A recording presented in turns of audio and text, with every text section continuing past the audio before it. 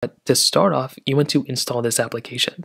And this is what it looks like. It's WhatsApp Messenger. I'm sure you already probably have it installed. Now, once you actually go ahead and boot it up for the very first time, it's going to ask you to go ahead and actually put in your phone number and go through the initial setup. I'm assuming you already went through that. It's very, very basic. You just have to type in your phone number. It'll go ahead and send you a text. You type in that text message, the code they basically sent you. And from there, you'll basically come into a page that looks similar to this. Now, there's a few things you can do here. So in this example, this is what it looks like as soon as you boot up the application for the very first time. Now, I haven't really set anything up here, so we'll be going through this together. So if you haven't allowed anything, then you'll be okay. Under statuses, there's not really anything super crazy. The bottom portion, though, is how we maneuver through this whole entire application. So we have status, calls, conversations, chats, and then settings. So under status, I don't really spend too much time here. Under calls, this is where you can actually make calls and phone call people within WhatsApp. We'll do this, we'll go through this in a second.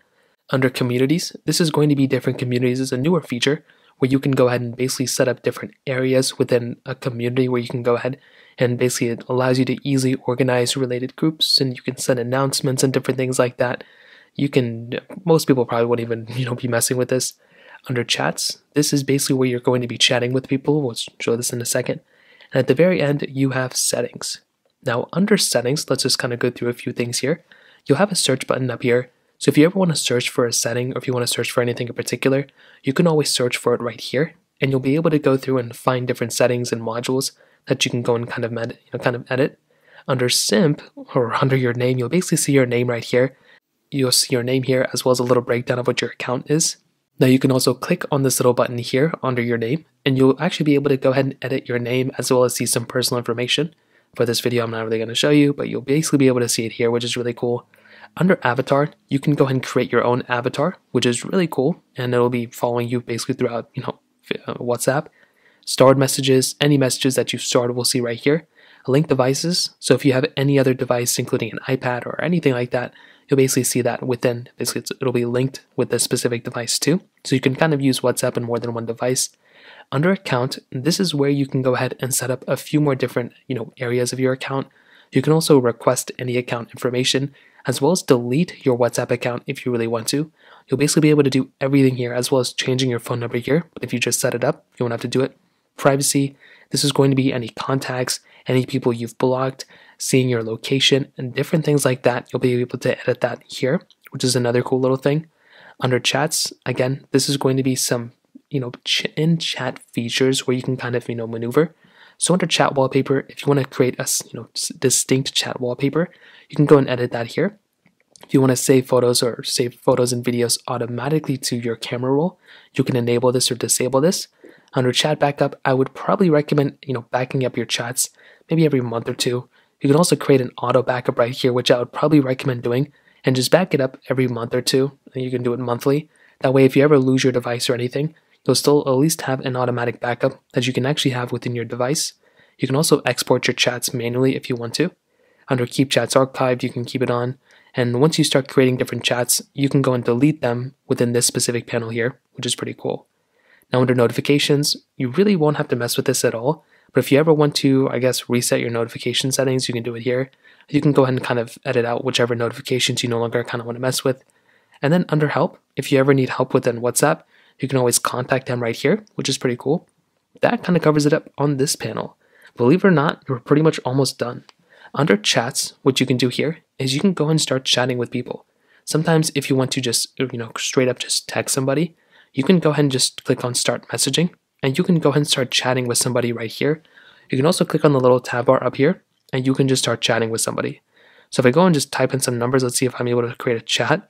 So in this case, I just went ahead and basically added myself via a WhatsApp message. So what you can do here, at the very top, you'll basically just see the information of the person that you're texting. So in this case, I'm not really going to show you that. But at the bottom, this is basically what it will look like. So if you ever wanted to go ahead and message somebody, you can always just start off by messaging somebody like this and then typing in something like hi or hey. So you'll basically be able to, basically send somebody a message just by, clicking here and clicking hi or hey from here. You'll also be able to go ahead and send them photos if you want to by going through and clicking on this little camera icon.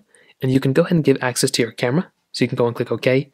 And you might as well give access to all photos. and you'll basically be able to send a photo and add a caption via that method too. You can also go ahead and hold down this specific voice little icon here if you want to go ahead and send somebody a voice message.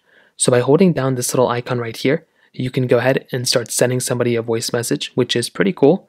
And if you let go, you can go ahead and basically send it if you want. So that's an option that you have there too, which is honestly really awesome. And like I said, you can message hi or hey or something. Now you might be able to also, highlight messages too. So just like iMessage, if you want to go ahead and basically react to a message, you can hold down on the message just like this. You can star that message, which you can see under your WhatsApp settings that I showed earlier. You can go ahead and reply directly to a message. You can forward a message, copy a message, see the info of that message, as well as delete the message from here, and it should delete on both sides. But up here, you can also react to a message as well. So if you want to do directly just, react to a message, you can thumbs up a message just like so. You can honestly do a lot of things right within this panel, which is pretty awesome. Now, another thing is with this plus button. So if you click on the plus button, you can also attach a few different documents. So if you wanted to attach, like I showed you earlier, the camera, you can also attach a photo and video. So if you want to just send somebody photos and videos, you can do that here.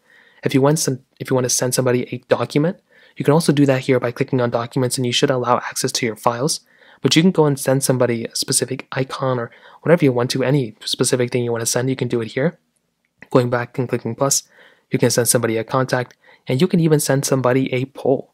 So if you really wanted to, you can go and send somebody a poll just like this, and that's another option that you have here as well.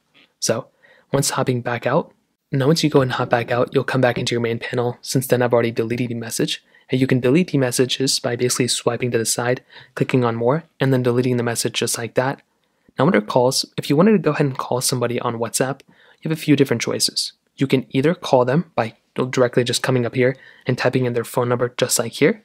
So you can go and call them, whatever their number is, you can go and give them a call just like this, whatever their phone number is. And what's really cool is you can even video call them within WhatsApp.